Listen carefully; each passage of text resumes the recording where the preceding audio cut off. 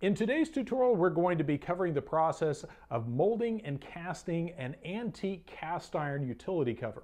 This is from Dallas's own Trolley, the McKinney Avenue Transit Authority.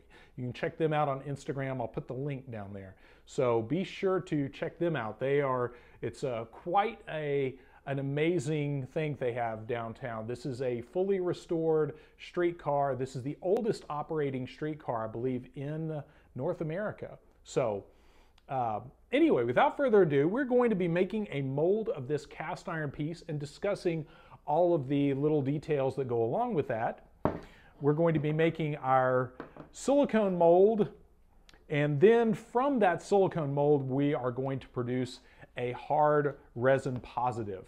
So this, of course, is the jumping off point for any kind of production casting. So McKinney Avenue Transit Authority was kind enough to let us play with a little bit of history here. So we're going to take you through the process of making a mold and a test pull of this part. Now, the first step in making a mold of our utility plate here, this is a cast iron piece.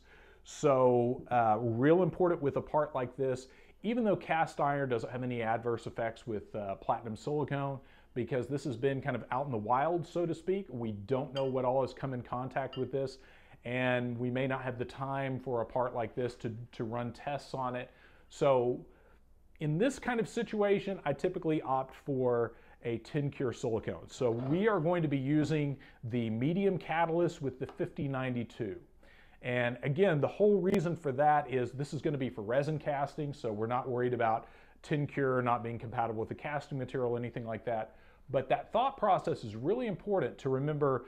You want to make sure that your mold material is compatible with your pattern, but you want to make sure that everything in that entire workflow is compatible. So think about your casting material and work back from that point. So for instance, in this case, we're going to be casting some of the ArtKast resin into the finished mold. So we want to make sure that everything is compatible right back to the original pattern. And again, it's kind of a backward thinking that you engage in, starting with the casting resin and making sure everything that you're using all falls in line with that, and that you're not going to run into any compatibility issues, especially not with the silicone up against the pattern surface. So again, tin cure silicone, the 5092 we're using for this, just to make sure that we don't run into any compatibility issues up against this cast iron pattern.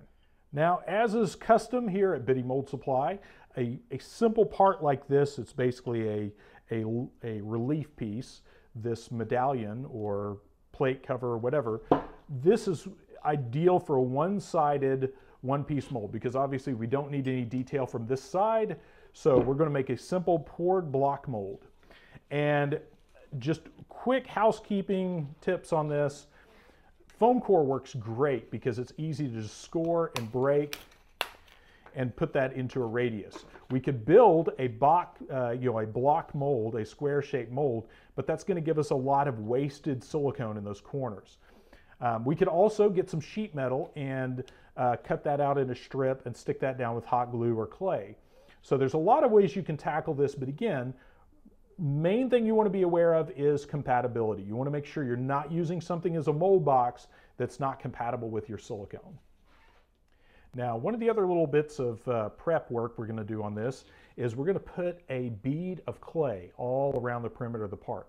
And to do that, we're going to be using some of the Protolina clay. This is Protolina Soft. It comes in these flat bars like this, and this is an inexpensive clay formula that's very soft and ideal for this kind of pattern work. So real easy to just roll it out into these little snake shapes and then press that into that gap around the part.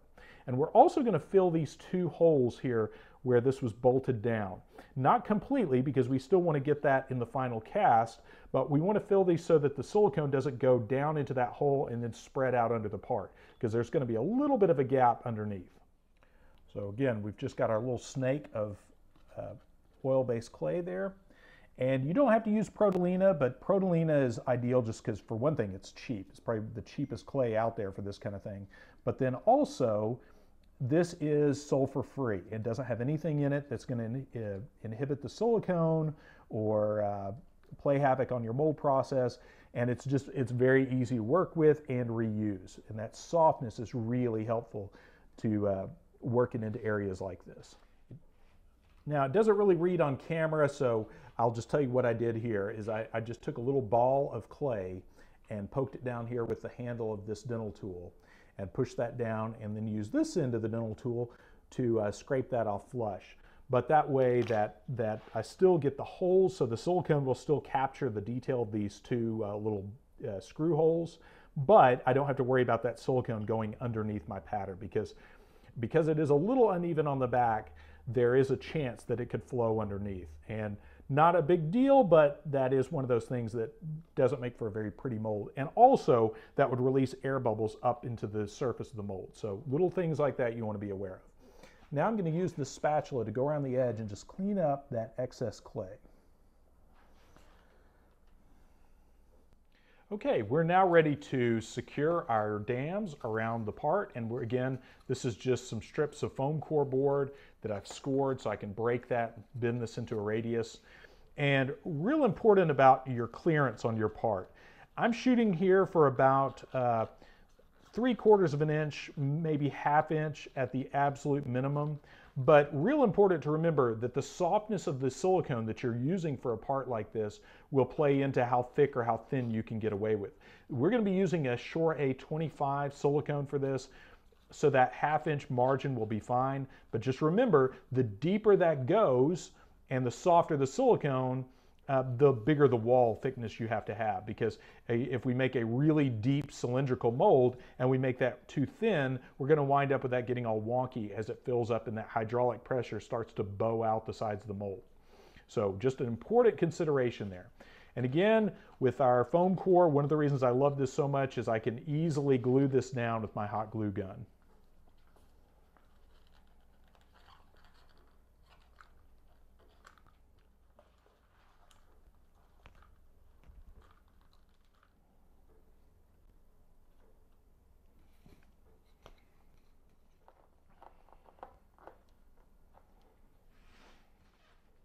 Now, one little word about hot glue guns.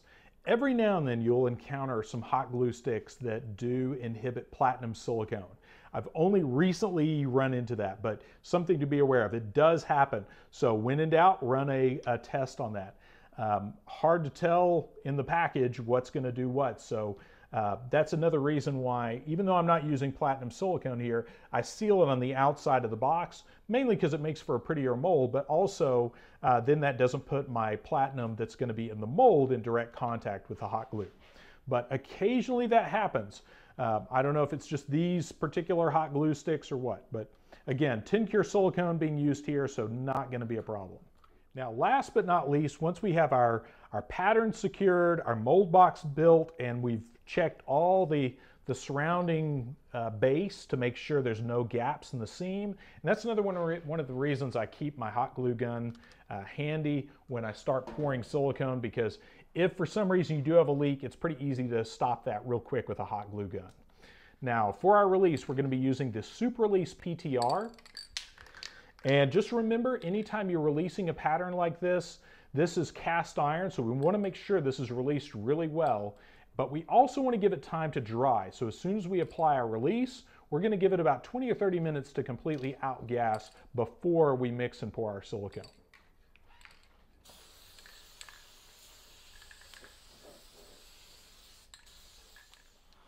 Now, one other little detail, you can see a few of the little spots of release there, is to go in with a soft disposable brush and just work that release around and push that into any of those deep areas, because cast iron, because a lot of metals contain silica, which really want to stick sometimes to silicone. Not all the time, but just enough that can really cause some havoc in your world. So make sure you get your pattern well released. Anytime you're dealing with a metal surface like this, be very careful to properly release it so the silicone does not stick and make an expensive paperweight.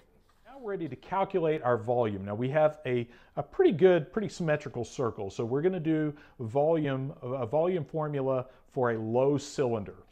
So we're going to take about, this is right under, this is about 11.75. So we're going to go ahead and round up to 12 inches across, and we're only going to need this to be about 1 inch deep.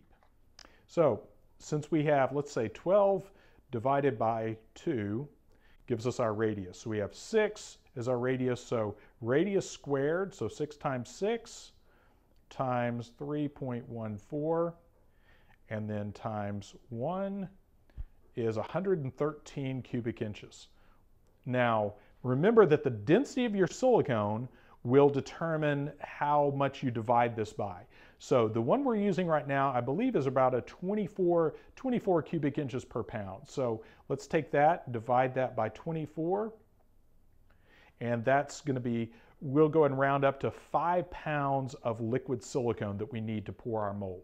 Okay, now since we are working with a tin cure silicone, tin cure silicones, you definitely want to wear gloves, and you want to make sure you're working in a well-ventilated area. And we're also going to be breaking this batch down into 2 mixing buckets. And the reason for that is some of you out there that might have smaller size vacuum chambers, this is a handy way to go. Obviously, we can mix this in one large bucket, but sometimes some of you that might have a limited capacity scale, you can break that down into 2 batches, and that makes things a little bit more manageable. Now remember, our 50-92 is a 10-to-1 mix ratio. So if we have, say, 100 grams of part B, then we're going to have 10 grams of part A. And that is by weight. Real important to remember. There's not a way to, because these are different specific gravities, if you do this by volume, you're going to wind up using way too much catalyst.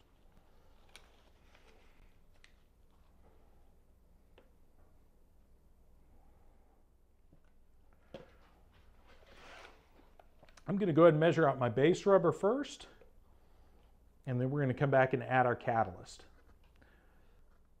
And one thing about tin cure silicones, the way the tin catalyst works, it's a little bit more forgiving than a platinum catalyst. Now, it doesn't mean you can be sloppy with it, but if you were to under-catalyze or over-catalyze a little bit, what happens is your silicone, if it's over-catalyzed, it goes faster, under-catalyzed, it goes slower. Now, obviously, there's a point, if you don't have enough catalyst to create a reaction, then you're just going to have a bunch of goo. But the good news is I've had batches that I under-catalyzed by accident. It just took a lot longer for it to set up. Now, remember with your catalyst, the 50-92 is available with different catalysts. This is the medium catalyst, so this allows for about a 20 to 30 minute working time depending on your work environment. If you're in a really humid area, remember humidity accelerates tin cure silicone. So if you're down in Houston, Texas or New Orleans, you're probably not going to have that working time. So remember that even if it's a little bit cooler, the high humidity, that will speed things up.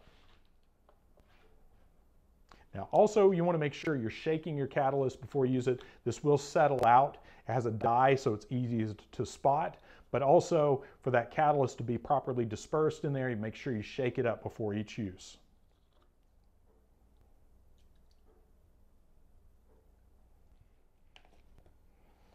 Now, for those of you who want to see the degassing process, you're in luck. I brought my vacuum chamber right up here in my filming area just so you can see it.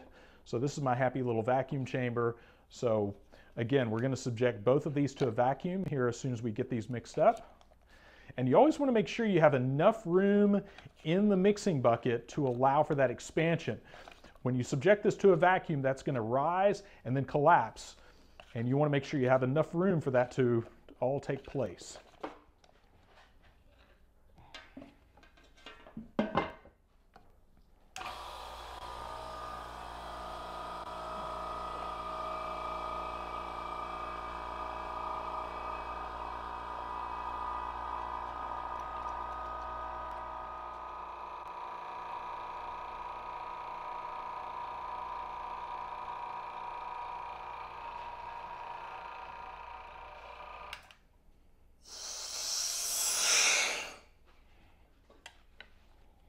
Okay, now that we've vacuum degassed our silicone, we're ready to pour, and we're just going to pour this in one spot and let this flow over our model.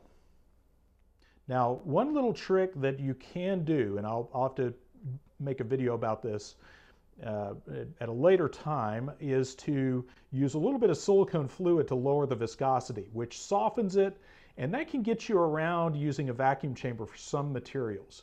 So something to file away. Also, if you don't have a vacuum chamber, back in the old days when that was not as readily available, a lot of us would just brush a thin layer or a couple of layers of silicone onto our pattern first and then pour behind that. And that way you didn't have any bubbles right up against the surface. Now, you couldn't do pressure casting with that, but it still worked.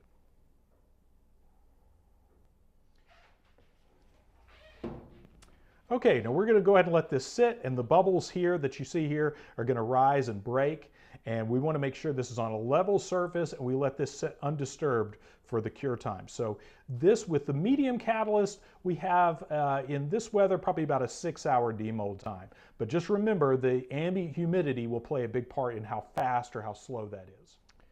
Okay, so this is about 4 hours later, a little early, but because it is fairly warm, it's Texas summer, and it is a little more humid than usual in my shop. So this has set up enough. We're ready to go ahead and demold it. And just remember, if you want this to go faster, you can always use the red catalyst, or you could mix the two catalysts together if you want to make it, you know, something in between. So there we go. There is our finished mold. We have a nice bubble-free mold, and you see we pulled up a little bit of the of that iron because, again, a cast iron part, it's going to have, especially this had a little bit of rust. So what we've done is it's pulled up a little bit of the rust right there on the surface of the iron. So there's our original part and our mold, which is now ready for casting. Now, as customary with a freshly finished mold like this, we're going to pour a cast. And this time around, I'm just going to try, just right out of the gate, I'm going to try to mimic the look intrinsically or internally color the resin to look as much as I can get it to look like that cast iron piece. So to do that, we're going to use some of the ArtKast Pourable. This is our just kind of plain vanilla 3-minute working time casting resin, 1-to-1 mix ratio, very simple formula, but it's perfect for this kind of part. And this is a pretty economical formula too. So it just normally cures a kind of a bone white or off-white, but here we're going to add some of the lava red PolyPig and some of the PolyPig brown. So, and the bottles are a little confusing because I'm going to use just a little bit of the red and a fair amount of the browns. We want a dark brown with a little bit of a red to kind of push it over into that rust kind of look. Now, ArtKast Pourable is 1-to-1 mix ratio by weight. If you mix it by volume, you're going to wind up using more part A than part B, which is not terrible, but you wind up getting more of a marbled kind of look in your final cast. So if that's happening, that's usually because you're off ratio in favor of part A. Now, too much part B, on the other hand, that's what you always want to avoid, because too much part B will give you a resin that exudes oil and is difficult, if not impossible, to paint.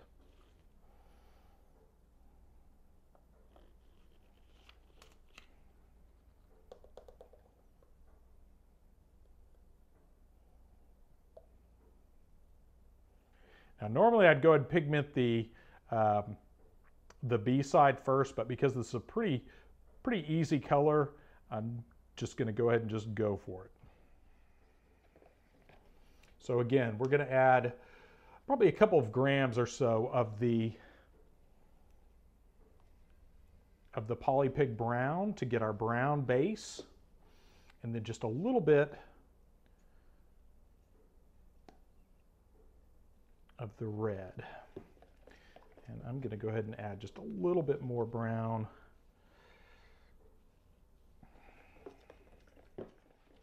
Now, the benefit to doing this, to this internal coloration like this, is even if you're going to be painting a part later on, this gives you a nice internal color. So if something gets scratched or nicked or something, or when you're sanding the part, that you don't have bright white plastic showing through. So parts that are internally colored like this just age a lot more gracefully than parts that are only painted.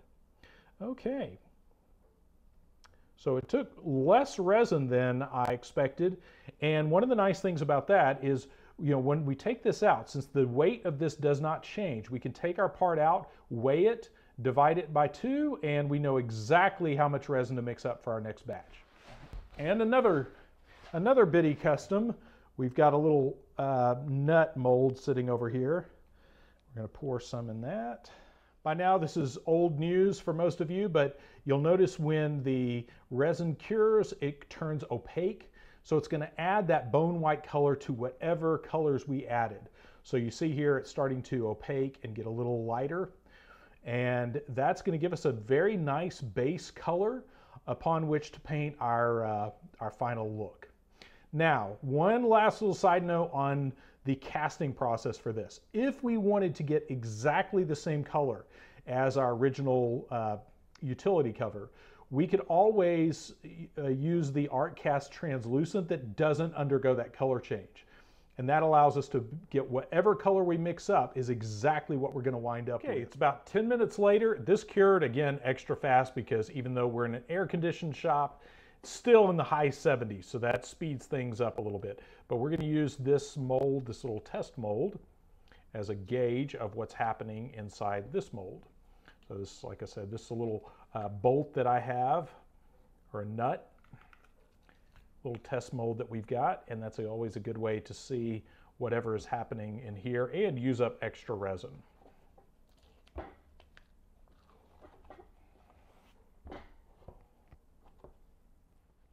So there we have the process of making a production mold for our out of 5092 silicone that can be used to produce dozens of casts, high quality, accurate casts in resin. Now, important note, I know I've already touched on this, but just to reiterate, when we're casting resin pieces that we're going to be finishing with any kind of paint, remember that if you use mold release, we don't have to use a mold release with a mold like this. But if you use mold release, make sure you're using a silicone-free mold release that you know you can degrease off of the part. Because anything that you use to help keep this resin from sticking is also going to keep paint from sticking. So be very careful about that. So in this case, we're just going to go straight to the painting stage with this. We can hit this with some Rust-Oleum primer and use some of the Iron Beam metal coating, and we get a really realistic rust finish on this if we are so inclined. But that said, I hope this answered a lot of your questions. Those of you who come into our physical store in Richardson, Texas, we have a lot of questions where people ask, a lot of you have asked about tin cure versus platinum, which is better. And it's not an issue of which is better, it's which is appropriate for the mold application. So remember that the whole point in this instance of using a tin cure silicone was so that we could mold that original utility plate without danger of cure inhibition. So if you're concerned about that, that's why for a lot of restoration work, the tin cure silicone is a little safer choice for some applications. So, and also one final note, I'd like to give a big shout out and big thanks to the McKinney Avenue Transit Authority that approached us about this particular utility plate, and I thought this would make a cool mold. So big thanks to them for letting us help with a little piece of Dallas history. I think this is the oldest operating streetcar in the country, possibly. I'm not 100% sure on that. That said, thanks again for watching, and as always, all of the products used in our videos are available on our website, so be sure to check the video description for all of the products we used. And those of you who are new to this process, I'm going to put some links to our mold making library, our video library page. We have a lot of resources in there for those of you just getting started. And especially, I'm going to put a link to the block mold page that goes into a lot more block mold scenarios for those of you curious about such things. So thanks again for watching, and as is customary, make sure to like and subscribe if you haven't already, and of course click the little bell icon so you get notified when we put out new content. And thanks for watching.